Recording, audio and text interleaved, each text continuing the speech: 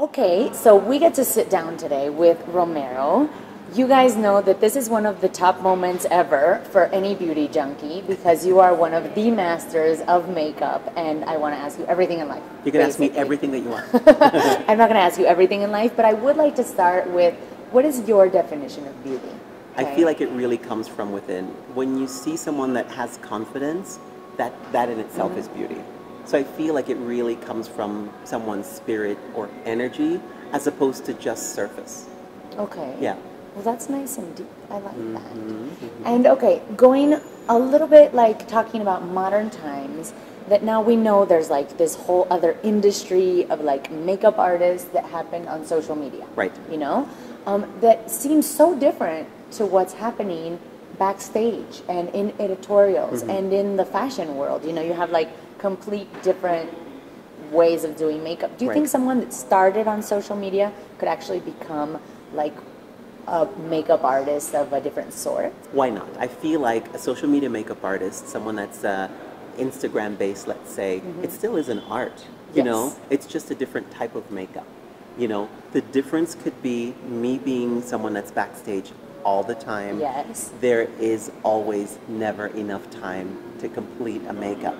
But the makeup needs to look like an editorial because the cameras and the lenses are very, very close. So you need to be quick and it needs to be fast. And I don't really know on social media how long someone is taking to do that beautiful lip that I see or that beautiful eye, whether it's filtered or not. The thing in my reality backstage at Fashion Week is that there is no filter. They take a picture and now it goes directly to the magazine. You guys are seeing backstage in many cases live.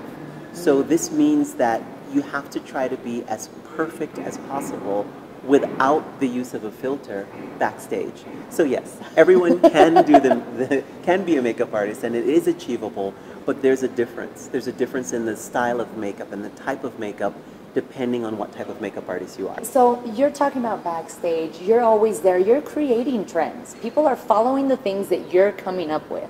So where does that inspiration even come from for you? Well, when you're backstage and you're creating the look for a show, you really get the inspiration from the designer. It's very rare, it happens, but it's very rare that a designer will say, do whatever you want. When they tell me that, I am like, okay, let's go. You ready for this? You're warned, I told you. You told me, right? I can do whatever.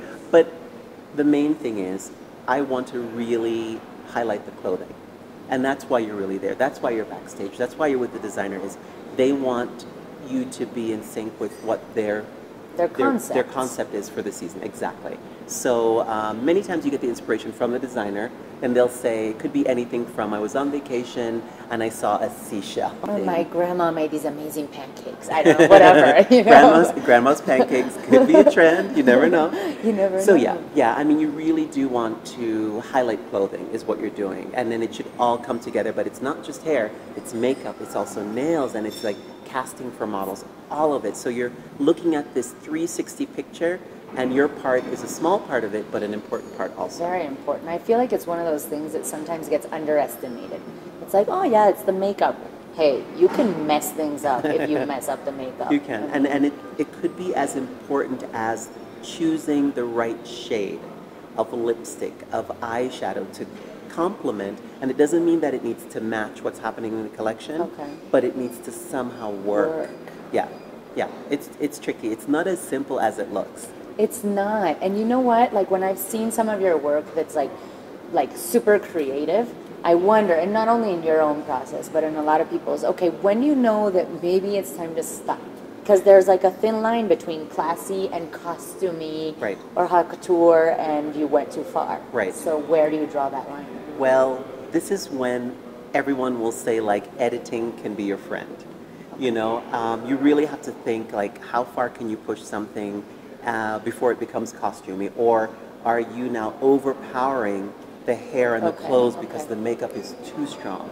Sometimes it's necessary. Sometimes it could be like I'm doing tribal makeup and she's in glamorous evening wear. That could work if this is what you're going for. In the right context. Exactly. So, I mean, who's to say that it's too much? Who's to say that it's too little? This is an art. So I feel like, you know, as artists now, especially in makeup now and with trends and what's happening, it's about having creative license. It's about having creative freedom. you know, to do what you want. So it's about really having creative license and being creative with makeup. So it's okay to push it. It's okay to be different, you know? Yay! The main thing is that you have the confidence, that you feel confident that this works and that everybody's happy. Good. And let's talk about your family, your M.A.C family, because we know that this is like the makeup empire, you know, and you're lucky enough to work there and they're lucky enough to have you. And we know that they're always like really pushing the envelope and going far. What's your favorite part about working with them? My favorite part of working with M.A.C really is the feeling of exactly what you just said, family, the feeling of community, and also products. We all are willing to share, which is also really important, and sharing meaning that we all learn from sharing and grow from that. M.A.C has a superior product, which I stand behind because many times we're backstage helping to create those products. So that really helps. But the most important thing is a feeling of community, what M.A.C does for the artistry community outside of the brand as well as internally. And they support your creativity. Exactly, that they support our creativity, you know, as artists with the brand, but also with the artist community outside of M.A.C. So we feel that we're a part of this bigger family, even though we're a family at M.A.C. And that's honestly what's kept me at M.A.C for so many years. Let's talk about products. We have here some of your favorite products for this season that's coming up.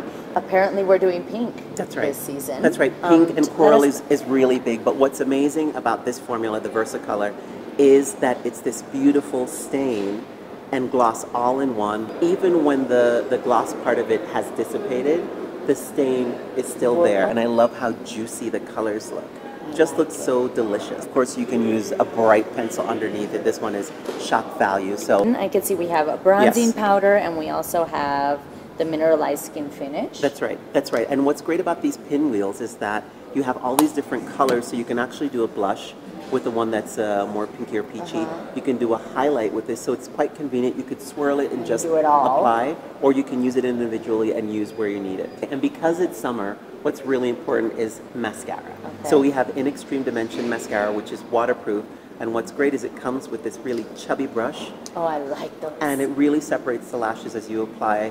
So, and the formula is super, super black. We had a little moment before we started this interview. Are we shining too much?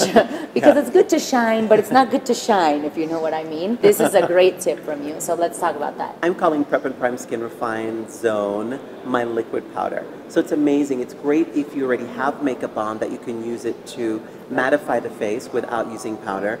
But if you're like me who just came out with a freshly washed face, but it's a little shiny for camera, then you can actually just use a little bit of this where it just mattifies without any color, any coverage, and it's invisible. So Prep and Prime Skin Refine Zone is my key product that I'll say everyone needs for summer and for hot weather. And this color Taylor Gray is a really hot one for the season because it's about these, if you're wearing these brighter colors on lips, you're wearing these colder, grayer tones on eyes. Oh, we're not going all bright then? No, no. Okay. I mean, you can do bright, but you have to choose your balance. Okay. So it means if the lip is quite bold and you're having some highlight happen, that you're just having the shadow itself be more neutral, be more even, be more easy. So we're doing something like Taylor Gray. But I want to tell you what's important about paint pots.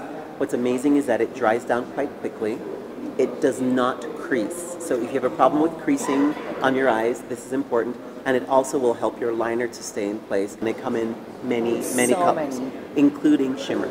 So okay, so that color is fabulous, and it's one of your top picks. That's right. But there's also bright blue. Yes. That I don't know who would ever buy the bright blue. But who do you think would buy the bright blue or the sparkle? What is the biggest mistake that we are doing with our makeup? What is kind of the, you know, that you run into women, because you see them all the time, and you're like, gosh, they're just not getting the eyebrow, or oh, they're creasing on the top, or what do you think is happening to us? So my biggest thing that I would see that I could say that people need to be careful of is really just not choosing your battles. Meaning that you're putting everything on at once. It's a strong eye and a strong lip. Right now the huge trend is really just focusing. As I was saying before, if you're doing a stronger lip, then the eye is going to be more neutral. So just focusing on one thing I think is the key. and something if you want to be on trend for spring and summer 2016. Now I know that I will not shine. Where's my product? I won't shine, and I will choose my battles and not do this, which I've done forever, my whole life, because I'm a Latina and that's how we roll. But the main thing is that what's really good and what I love about your look is that it's just you now. Like, you're confident this way because this is your look. So I feel like as long as you have the confidence, you wear it well, you can pull it off. Okay, for good. sure. I like that. That is our closing message. Thank you so much. You're welcome. Thank for you. this interview. I hope you guys all learned a bunch of stuff. I'm going to quiz you later. You write that stuff down. Thank you.